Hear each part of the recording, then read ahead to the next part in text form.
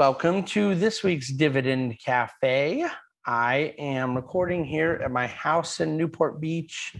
Kind of bunch of things going on this weekend, but really actually excited about this week's Dividend Cafe. The message from it, the content from it is something that I think a lot of people are asking about. I'm looking forward to talking to you about that here now on the podcast and the video. And then, as always, I would love for you to go to dividendcafe.com, where there's a little bit more elaborate written commentary. But the subject is this whole concept of a bubble and excess and the risk of things being in this really frothy period of time. And I want to first start with an observation that I think is fascinating.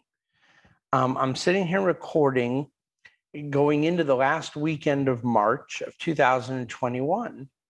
And 1 year ago, in the last weekend of March 2020, all of the questions, all of the punditry, all of the commentary, all of the conversation was totally understandably around how low are we going to go?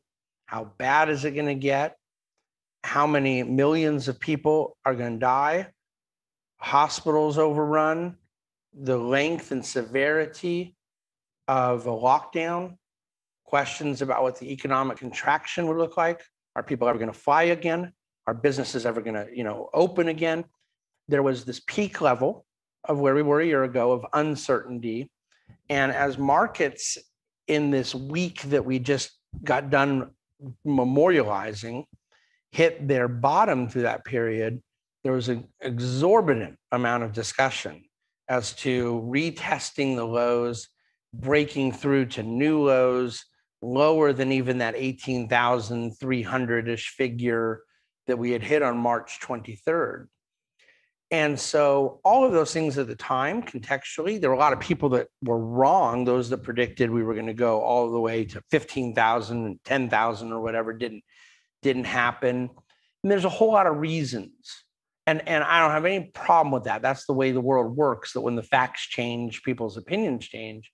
I say it to highlight the contrast of right now, all of the discussion and the sort of context is in language about a bubble, about mania, how high are we going to go, how blown out is this going to get, is such and such electric car company going to 4,000, is such and such a cryptocurrency going to 100,000, is the NASDAQ doing this, is FANG doing that.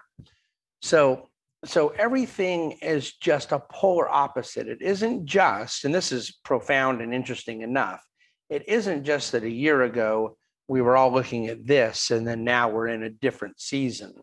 It's that we're in this polar opposite. The hyper fear has now been replaced by a hyper emotion in a completely opposite direction and category. And some of that, I suppose, is prima facie reasonable. Most of it, I actually think from the punditry class, is just a weather person changing the sensationalism of their view, calling for extreme cold and then calling for extreme hot. The key word is not cold and it's not hot, it's extreme, right? And that's, I think, where the way a lot of people sort of get their clicks and get their drive their kind of business model. But my view here is a lot of things happened. A lot of them are really positive. A lot of them maybe are short-term positive, long-term negative. But when you look at where we were and how we've come out of it, I talked a bit about that last week, some of the fundamentals. Look, I think that the assist that the Fed gave into corporate credit alone and its bleed through benefits into equity markets, that alone was a very significant market impacting event. The fact that hospitals never got near overrun, the fact that the disease proved actually to be even more infectious than people thought, but far, far, far less fatal than people thought. There's just a whole lot of things that we didn't know a year ago. We know now, some of them medical, some of them political, some of them economic, some of them monetary, but those things now are able to be better priced in. So then when the conversation turns to, are we in a bubble? I think that we use language ambiguously, and I don't want to do it. I want clarity. I want specificity in the way I'm talking to my clients. Okay.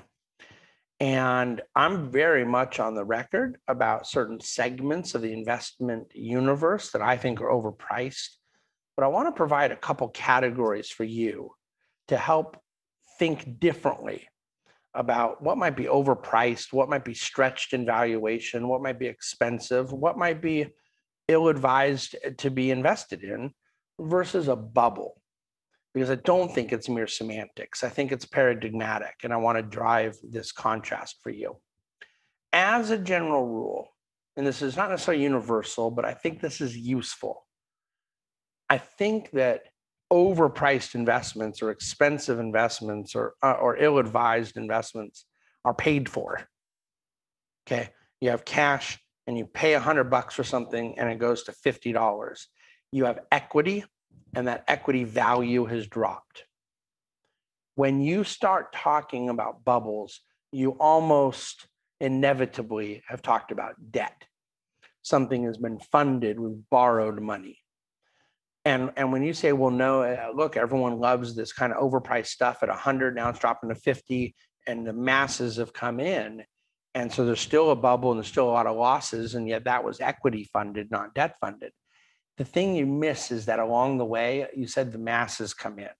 The masses do not come in with their own money. The masses always come in with borrowed money. That could be hedge funds, it could be institutional, it could be banks levering up their balance sheets in some cases. When you talk about the .com or retail crazes and the flipping of Las Vegas condos and whatnot, it's always debt fueled. I guess the point I'm making is that a characteristic, a hallmark of a bubble is the way in which it's financed. And the reason for that is that there's a very, very, very low limit to loss when things are equity funded. It can be brutal. Someone could lose 100%, but it is not systemic. It's isolated to the holder of the investment. It drops in value. They've lost that money. Where debt-fueled investment now leads to losses both for the investor and for the lender. There's leverage on it, so losses are multiplied. They're more than 1-to-1. And the nature of debt-fueled investment means that there's very likely a whole lot more people that came in.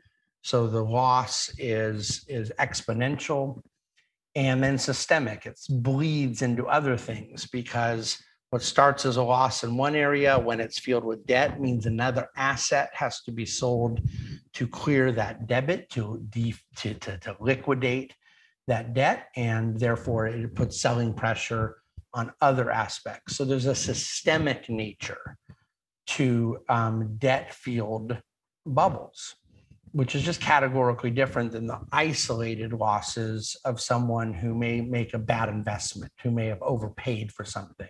And also a bad investment that might really be an early investment. They overpaid and maybe it works out later through time. But when it's debt fueled, you're never going to know that because the debt takes you out of the investment before the payoff that might come later. The other category that I want people to think about is a bubble in a productive asset versus a non-productive asset. A railroad or broadband can be a bubble if all of a sudden all the hallmarks of overvaluation and excess and euphoria are there, but the underlying asset provides a utility to the economy. It provides some sort of productive benefit, and it has a role in the supply chain, if you will, of the economy. Where a bubble in a non-productive asset has no such thing. And I don't know if crypto fits into this category or not. And back in the old days, there were plenty of .coms that clearly fit into it.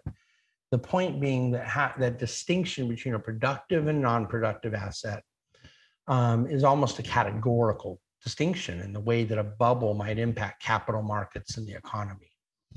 And so I think that right now we are dealing with a whole lot of questions about a bubble, because we have some things in risk assets that feel and seem, and in some cases most certainly are, overpriced. You have an awful lot of liquidity sloshing around the economy. You have a very low cost of capital.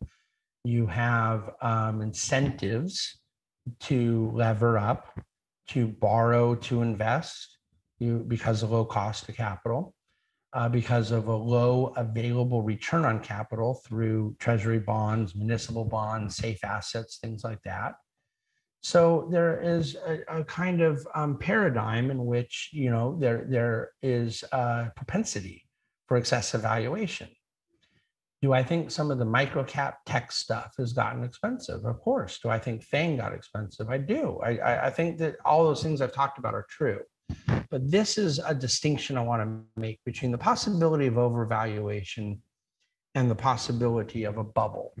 I actually think that we're wiser to define a bubble in terms of a cultural context than an economic one. Having gone through the bubble that was technology and .com in 1999, that burst in 2000, and the bubble that was the housing crisis, which was the mother of all bubbles. I didn't live through it or invest through it, but the bubble of Japan in the late 80s, which I've studied immensely. This was a period of rank non-discrimination across risk-reward decision-making. It was a period of silliness that was defined by apathy about risk, about fundamentals, about math, about logic, about economics, about truth. And so you got to this point, you have celebrities doing commercials for the E-Trade stuff at the Super Bowls and things in the late 90s. And it was a craze. It was a mania. It was debt-fueled. It was irrational. It also felt so good when it was going on. Well, I think that there's pockets of overvaluation right now, but I really think that there's as much fear of a bubble or more fear of a bubble right now than there are signs of a bubble. And that's a hallmark definition of not being in a bubble. The point of a bubble is when all of a sudden everyone is just positive that you can buy 5 condos in Florida with no money down and nothing can ever go wrong. Well, that's a bubble. There was a complacency that was systemic, cultural, in the housing crisis and the technology boom. I don't think we're experiencing that right now. I think we're experiencing pockets of overvaluation. To the extent that all asset classes are somewhat frothy in valuation, that is at very different degrees. No one could look at the consumer staples sector and FANG and say that they're equally overvalued relative to historical valuation. But I think that to the extent that there is a kind of macro high level of valuation, it is part and parcel of the monetary environment we're in, where there is a 0% reference rate in the risk-free, that all assets are priced against something that is so low that has boosted valuations across the board.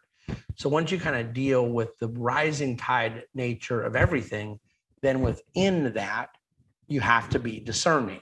And you have to look at certain sectors, from the SPACs to the crypto to the micro cap to the technology to whatever else. Look at those things, individual sectors, individual companies make those decisions. But I don't think it's useful to look at this binary as everything's in a bubble or nothing's in a bubble.